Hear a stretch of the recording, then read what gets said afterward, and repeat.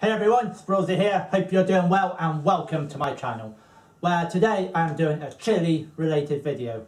I've done many chili related videos, eating various chili products just because I could, some hot, some not, and I was in Morrison's and I saw some jalapeno cheesy bites, and I have one here. I'm gonna eat it, see if it is hot or not.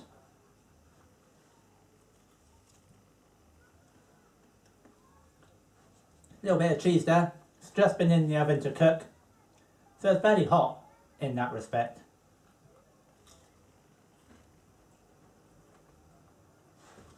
I'm going to come show you the middle. There's the interior. The green bits are a bit of jalapeno and some hot melted cheese.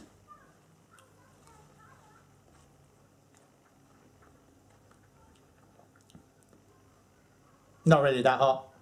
Temperature wise, pretty hot. But it's just been in the oven, so naturally it would be. But in terms of a chili, a little hint of spice, but that's about it. Not very hot at all.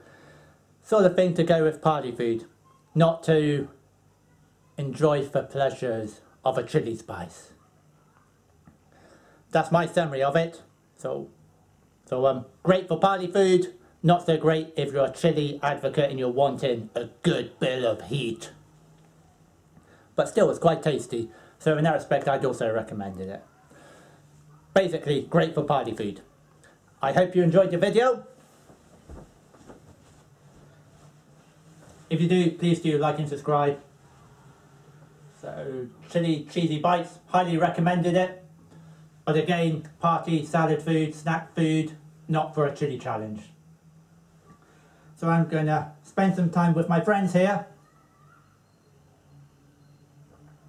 eating a few more of those for our dinner. Now here I am, enjoying my dinner, chips, pepperoni pizza and some jalapeno cheesy bites.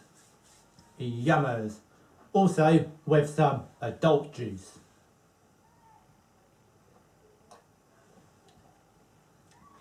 Which is alright.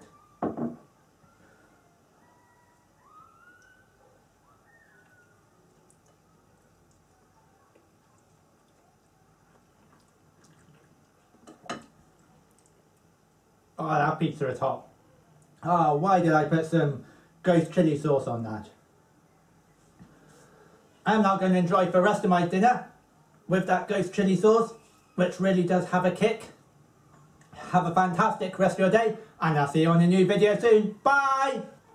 That ghost chili sauce on the pizza. Just a tiny little bit. So much hotter than those jalapeno cheesy chili bites.